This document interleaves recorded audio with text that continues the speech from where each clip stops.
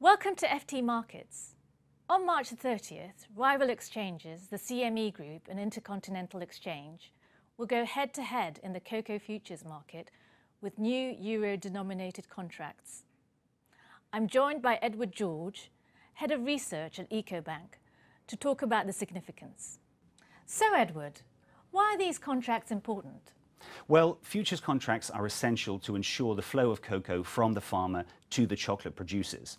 Every season, the farmer needs to know that they can sell their cocoa, and the whole time, the major chocolate companies need to guarantee a supply of cocoa, and the traders sit in the middle.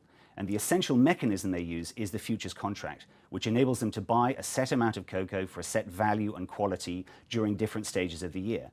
This way they can mitigate any risks, such as times of the season when there's more cocoa or less, or when prices move. But the key players here are the chocolate makers. And if you look at this chart here, you can see that the three leading companies in the world, Mars, Mondelez, which is the trading arm of Kraft Foods, and Nestle, control around 60% of the cocoa that is produced. They depend on having a regular supply of cocoa beans so they can get the chocolate to the market. And they really are the ones who call the shots when it comes to futures contracts. Now, this is CME Group's first move into physically delivered cocoa. Can you talk us through a bit of the background?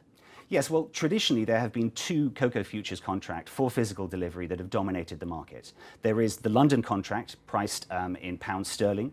That's been going since 1928. And there is the New York contract, priced in US dollars. Both of them are run by ICE. But now CME is looking to disrupt the picture by introducing its own euro-denominated contract, which will come in on Monday. And not to be outdone, ICE is also introducing its own euro-denominated contract on Monday. So we're going to go from 2 contracts to 4 contracts. So why is the euro-denominated contract important for the cocoa market? Well, there is certainly a logic to having a euro-denominated contract. If we look at the supply of beans to the world market, 60% of them come from Côte d'Ivoire and from Cameroon. Both countries have the CFA franc, and that is pegged to the euro. And then around 60% of manufacturing of chocolate takes place in Europe. So that's also in euros. So if you are particularly a small exporter of chocolate of cocoa beans from Africa, there's a real benefit here. You don't have to get in a price hedge to protect yourself against movements in the US dollar.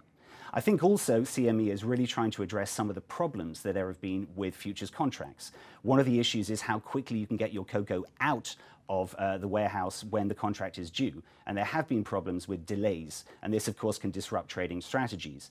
So I know that CME is offering a much quicker turnaround time than ICE is. And there are also various other kind of benefits they're trying to bring in to make people want to adopt this new contract over the existing ICE contract. So what will the decisive factor be in determining who wins? Well, I think probably the key players here are going to be the chocolate companies at the end of the day. They are the ones who call the shots. They decide the kind of contracts that they're prepared to enter into with the trading houses. And if they say to a trading house, we want to price against a euro-denominated contract, then the trading houses will have to basically go for those contracts. The issue, though, that we have here is liquidity.